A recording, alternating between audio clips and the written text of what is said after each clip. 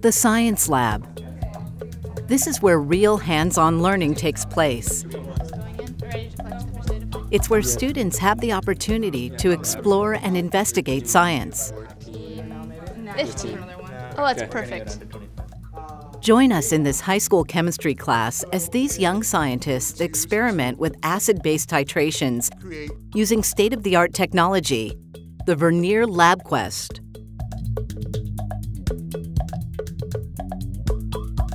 Today we're doing a titration experiment. We're all set up. So let's add a couple drops of indicator solution. When you do an experiment like a titration, sometimes when you are relying on visual methods to determine the equivalence point, you're relying on an indicator that may or may not change at the correct time or the correct point in the titration. But being able to determine that using the graphical method or the graph view on the LabQuest, they can see right away as soon as that endpoint or equivalence point gets reached, and then they know they're done, versus just looking at a color or a shade of a color that may or may not be accurate. Mr. Morales sets the students free to experiment and explore the LabQuest interface. Watch as students easily navigate and discover analytical options. So we're ready to go. You can go ahead and plug in your sensor. Add 2 mils of base to the beaker and then wait for it to stabilize and then keep the data and continue on. See how that changes. Let's just do one. Yeah.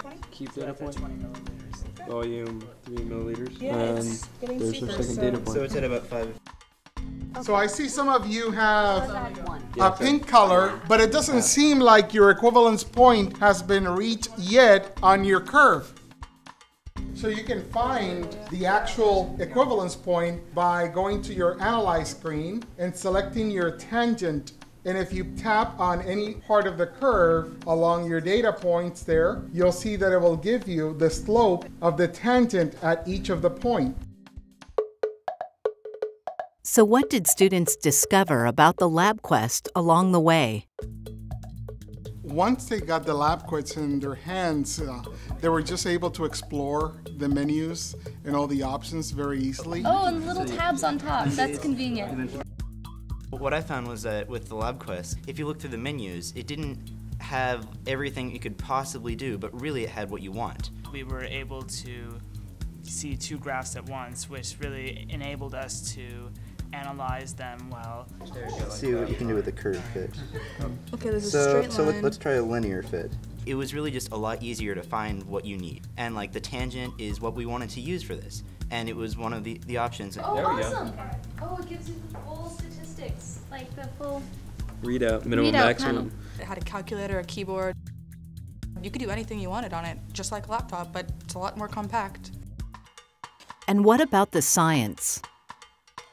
With the LabQuest, you can really see everything that's going on even behind the scenes, and so you can really start to understand that it's really like the pH that matters, and you can really start to understand how it works. When the students are using the LabQuest, they're having a closer interaction with the data as it's being taken, as it's being collected. They just concentrate on the science of the experiment itself.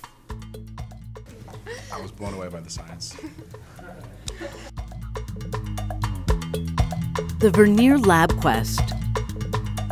The freedom to inquire, the technology to excel.